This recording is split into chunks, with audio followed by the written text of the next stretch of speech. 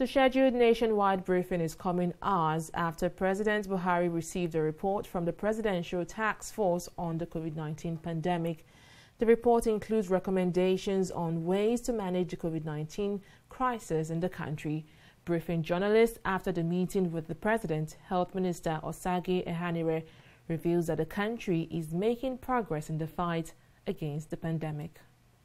We have given a technical recommendation first of all, from the medical point of view, and we have also brought the overall summary and position of the Presidential Task Force, which, as you know, comprises of not only the Health Ministry but other ministries, and we have aggregated the opinion that we have, weighing the health and the social and economic factor and everything to present our own opinion and recommendation to His Excellency the President. All countries are continuing with the struggle against corona using the strategies that they have developed for their own countries. We have developed a strong strategy here, working with all our expert groups like the NCDC and all the other port health services and so on. So we are working also with the states and the governors.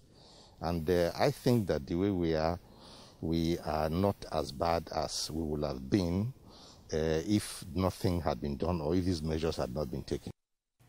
Ehanire also said the federal government is working with the Kano state government to determine the cause of the strange death that has been reported in the state. On his part, Chairman of the Center for Disease Control, Chikwe Ihekwazu, said the country is scaling up its testing capacity to ensure infected persons are detected on time. Kano public health authorities are still working on it. They are still investigating and looking into it, and we are waiting to hear from them. In the meantime, support is going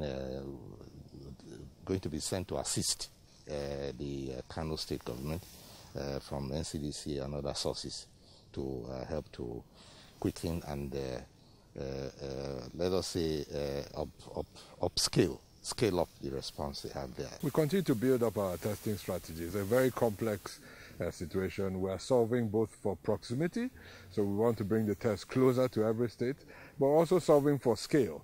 We want to increase the number of tests possible in a few centers with a lot of states with a lot of cases. So we're solving for many things at the same time.